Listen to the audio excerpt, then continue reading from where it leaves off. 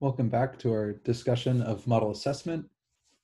We're in the section where we're talking about graphical assessments, graphical comparisons between models and data.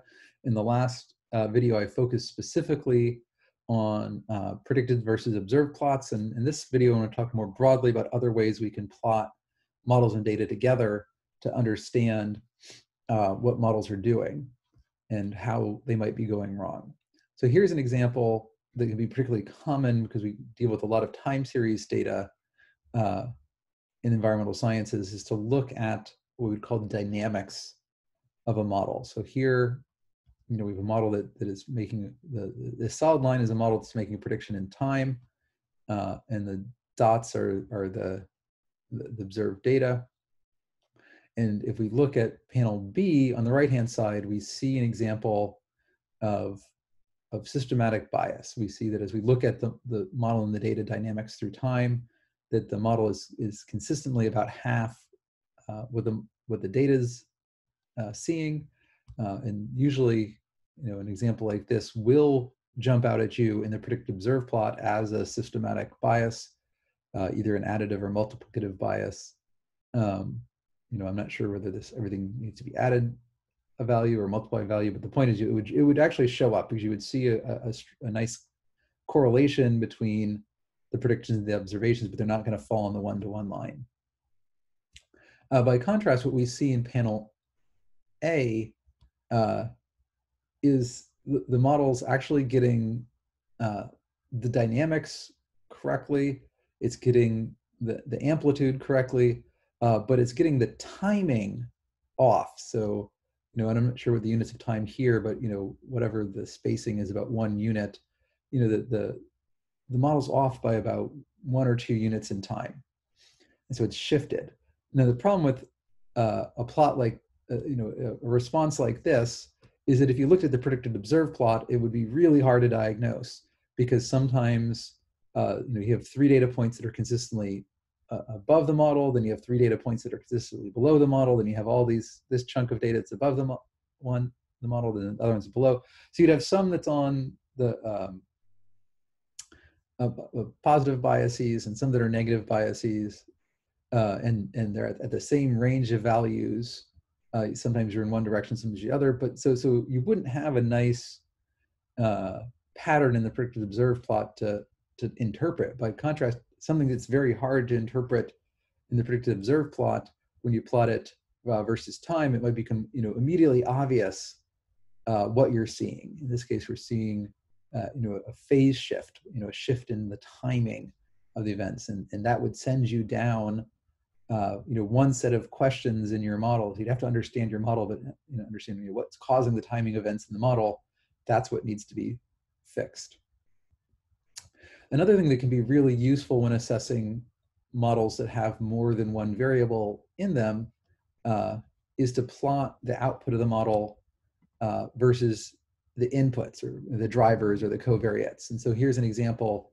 Again, we're often using land models as an example. So here are predictions of gross primary productivity, so the photosynthetic rate of a whole ecosystem measured from one of those towers, Lux towers. And so the observed data and its uncertainty is in this solid black line with an error bar. And here are predictions from a whole bunch of mechanistic models. So these are models that represent the photosynthetic process. And we see that in all the models, we get a positive relationship between shortwave radiation and photosynthesis. But many of the models are underestimating it. So they're kind of showing this damped response, kind of a multiplicative bias. And it might not be obvious plotting the data across time. It might not be obvious doing a predicted observed plot, but it might become more clear when you predict the model versus a set of inputs that it's this relationship. And in this case, there's a lot of things that affect photosynthetic rate. It's not just light, it's also CO2 and humidity, available soil moisture, the amount of leaves. And we're seeing by plotting one specific input versus a prediction, kind of isolating that something in that part of the relationship you have is what's wrong. And then you could then, from that point, start forming hypotheses about why that might be wrong. And so, in the case of a total photosynthetic rate, there's kind of two obvious hypotheses. One would be, the leaf level response to light is wrong. The model, you need to recalibrate the sensitivity of leaves to light. And the other might be your model is just not predicting enough leaves. So if a model has half as many leaves as it's supposed to, it will have a lower photosynthetic rate. And so for each of these models, you could go then and go down that road and say, like, okay, its GPP is too low. Can I look at a plot of what the model predicted for the amount of leaves versus what was observed? And that would isolate you down to one of those two branches of what went wrong. In the next plot, below this, we're now still looking at GPP, but now we're looking at GPP versus humidity.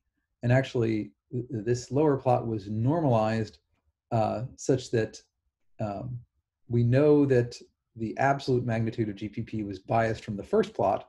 So we normalized this by relative to the maximum of each of them, each model. So we kind of eliminated this calibration bias and then asked, how do the models represent the relationship between humidity and GPP?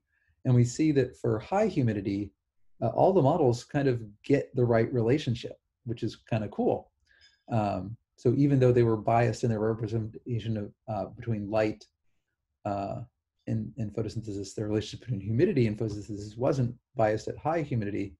But then we see at low humidity, kind of the models are going all over the place.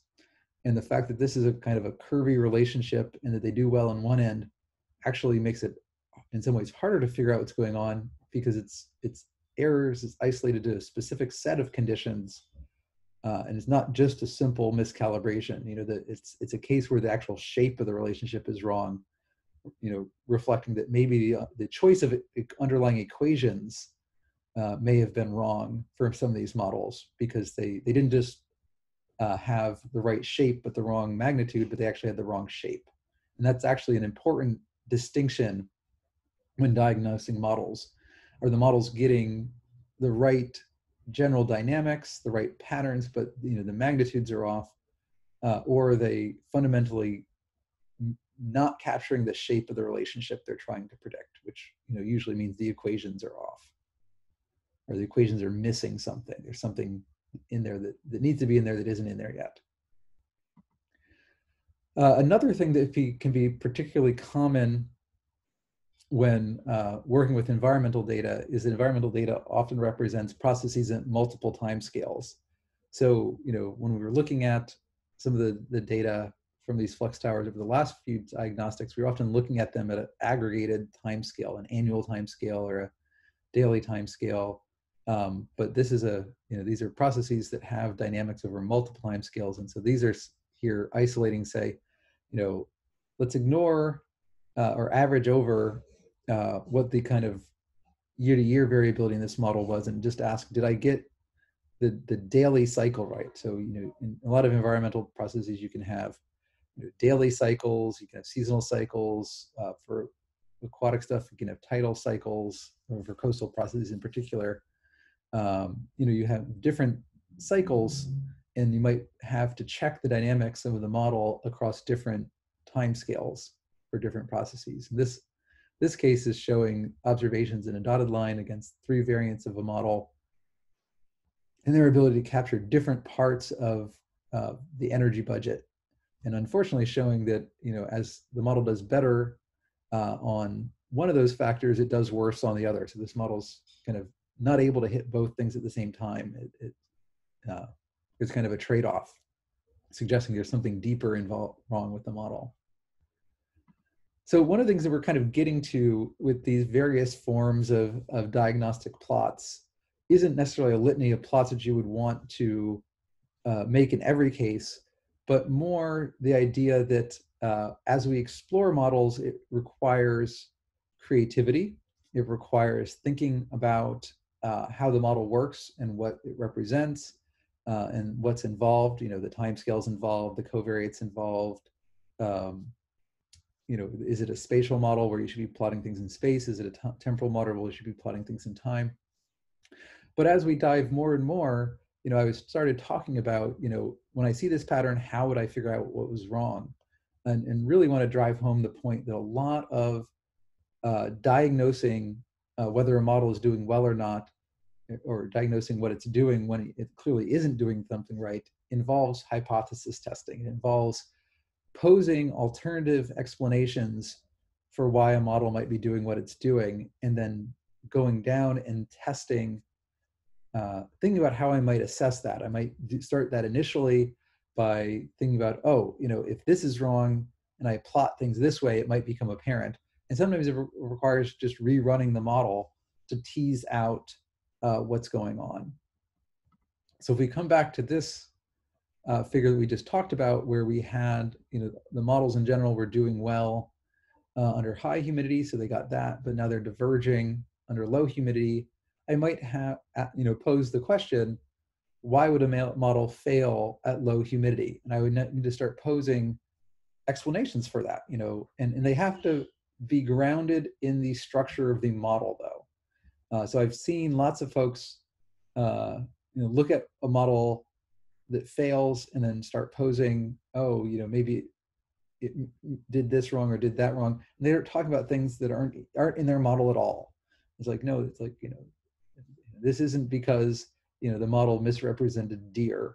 There's not deer in this model. This is, about something going on in the canopy, and I need to understand, what are the processes represented in this particular model, to understand which ones are wrong or which ones are missing. So in this case, again, kind of alluded to with the the light response, that my error might be going wrong on the leaf level.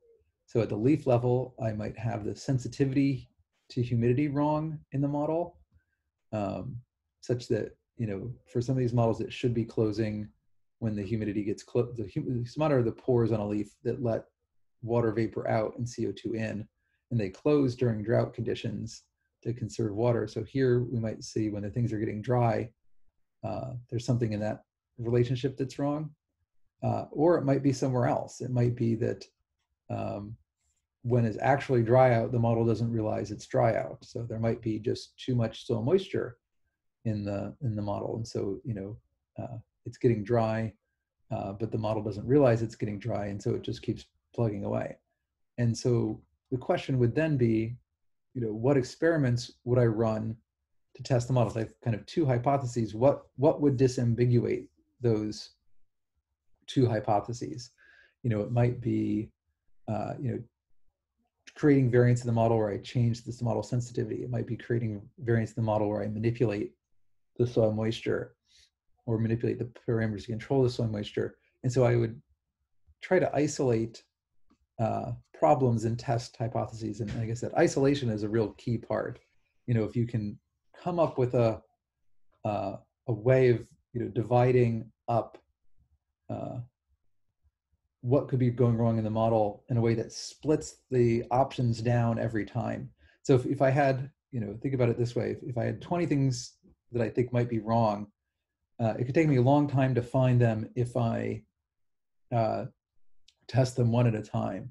But if I have a way of doing tests that split things split them into, this half of the problems have this characteristics, this have another, I can split it from 20 to 10, from 10 to 5, from 5, to 2 to 1. So this kind of the kind of a branching approach to isolating errors will get you, will help you find what's going wrong quicker than a sequential approach. And sometimes in code, that could be like, I have a long, complicated model that I've written out, and you could literally say, like, is the error in the first half or is the error in the second half? Put a check in the middle and isolate. I know it's in the first half. Okay, if I know it's in the first half, is it in the first quarter or the second quarter? So any kind of ways of coming up with tests that kind of progressively split the amount of space that where something could be going wrong are particularly useful. Okay, so I'm going to wrap up there on these kind of visual assessments of model performance. And I'm next going to move on to kind of how we can use quantitative skill scores to assess model performance.